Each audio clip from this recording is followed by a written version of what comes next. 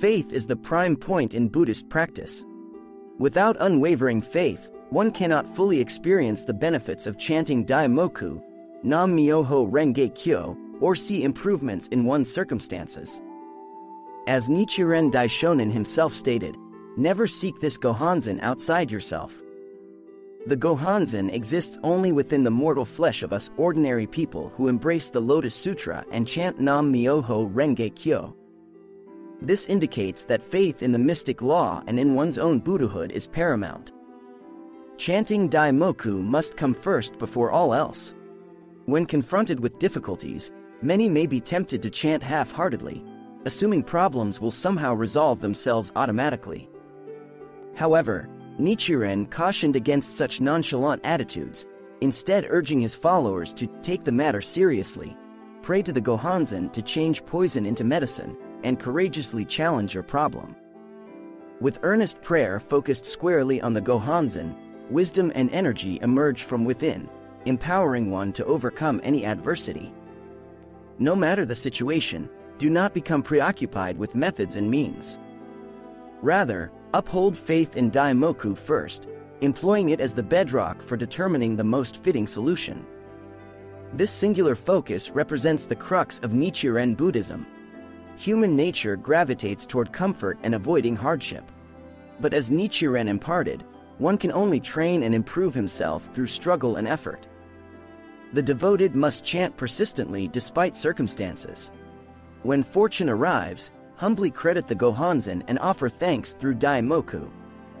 When misfortune strikes, recognize chanting as the sole means of fundamental change. With such unwavering faith sustained over years, even decades, desires shall naturally be fulfilled as long as one maintains the mindset of Gohanzen first and Daimoku first. Nichiren stated that without devils, the efficacy of the Lotus Sutra could not be proven. These devils represent the destructive tendencies within all life that seek to undermine faith via obstruction. But because their nature is concealed, earnest prayer is requisite for bringing them to light and conquering them. Shakyamuni battled Devadatta's schemes, just as Nichiren was persecuted by Hei no Seimin. But rather than literal demons, these figures embodied the devilish functions inside the human heart which lead people astray. Through resolute faith, we can detect and defeat such inner demons. As Nichiren proclaimed, many evil forces are vanquished by a single great truth. No devilish influence can overpower the protective force of the Gohanzen for those who chant with indomitable conviction. When providing guidance, caution must be taken to avoid focusing solely on surface problems. As Nichiren taught, Buddhism is like the body and society is like the shadow. When the body is crooked, so is the shadow. Faith forms the body, dilemmas the shadow. Correcting faith must therefore take precedence before addressing issues. And when privy to confidential information, never betray another's trust through careless disclosure. Respecting privacy demonstrates wisdom and compassion. Some praise Buddhism's profundity yet neglect personal practice. But theory alone cannot sustain faith, as Nichiren warned that true faith manifests through practice. If action is postponed until conditions seem ripe, nothing will be accomplished. An analogy can be drawn to one who refuses to enter water until first learning to swim. Only by determinedly plunging in and struggling to stay afloat with aid does one eventually swim skillfully. Willingness to practice springs not from coercion, but from perceiving Buddhism's necessity for happiness. When recognized as vital, doubt dissolves. Suppose a child falls into deep water. No one would stand idle owing to inconvenience or discomfort. They would unhesitatingly jump in to save the drowning youth. Likewise, when realizing faith's imperative role in your life, hesitation disappears and you embrace practice. Chant earnestly to the Gohanzen first and foremost. Conviction and activities will follow, along with an irrepressible urge to pursue them diligently.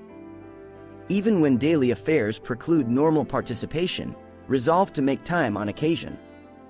And always seek reports from fellow members. With wholehearted willingness, time can be carved out for the sake of faith. Some proclaim an inability to lead others to Buddhism. But the very reason for chanting is to develop that capacity. If propagation were effortless, Kosen Rufu would already be fulfilled. Shikyubuku is arduous because most find Buddhism elusive initially. Those closely connected sometimes cannot communicate effectively, let alone strangers. But instead of complaint when confronted with indifference, redouble efforts in Daimoku. The greater the challenge, the greater the victory that ensues. Discussion meetings offer members the courage to voice ideas benefiting all. Treasure each contribution, as something you hear may galvanize your own development.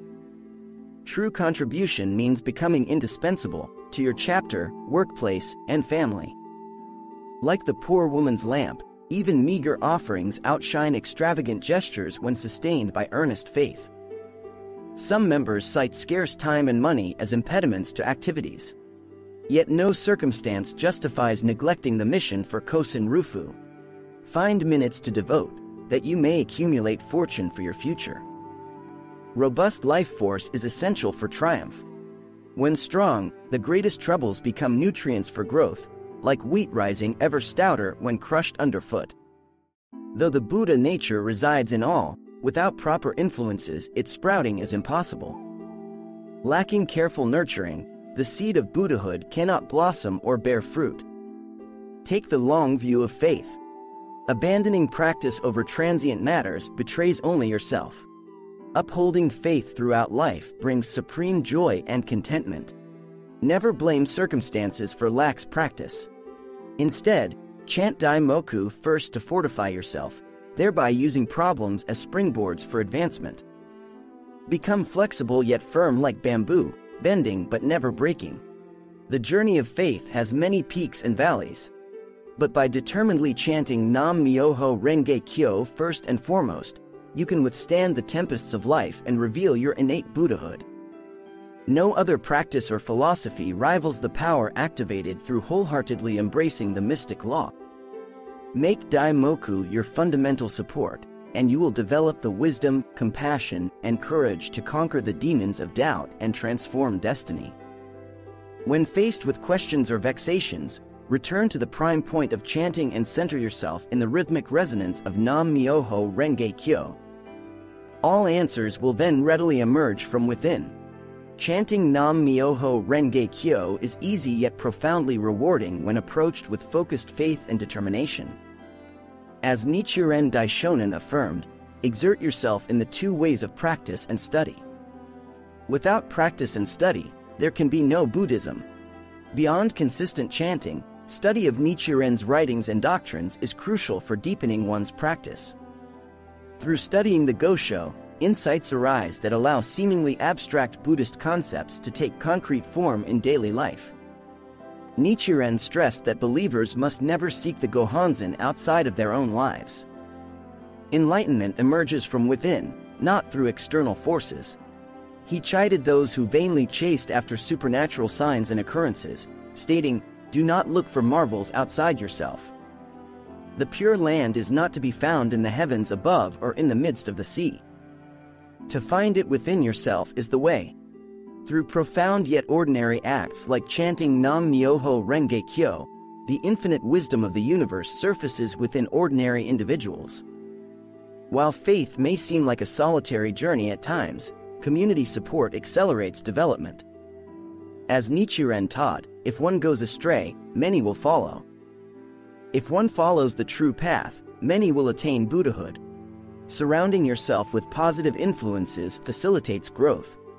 Isolation sows the seeds for confusion and discouragement to take root.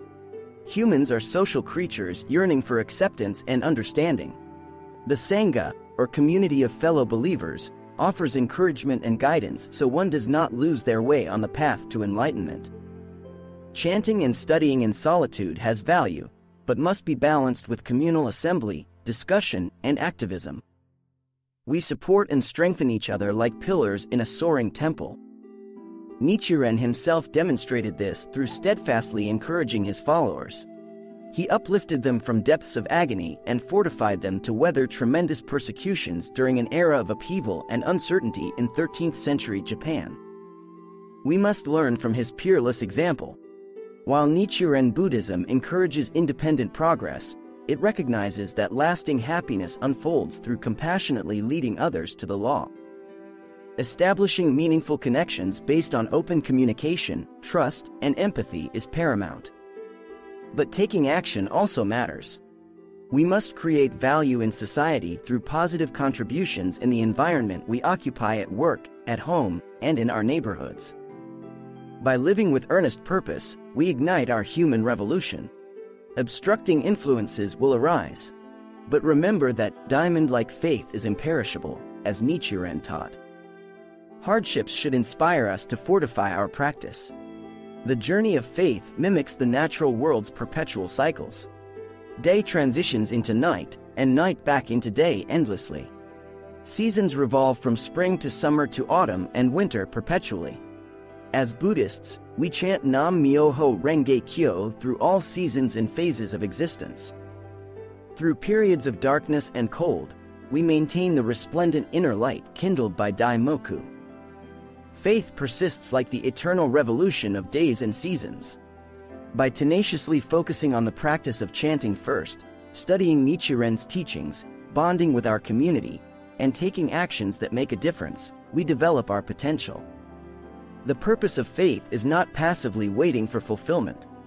As we elevate ourselves, we elevate others and our environment. The mystic law is actively practiced, not contemplated. It is the wellspring of enlightenment from which we can draw wisdom, compassion, and courage. As we tap this infinite inner reservoir through chanting Myoho Renge happiness unfolds.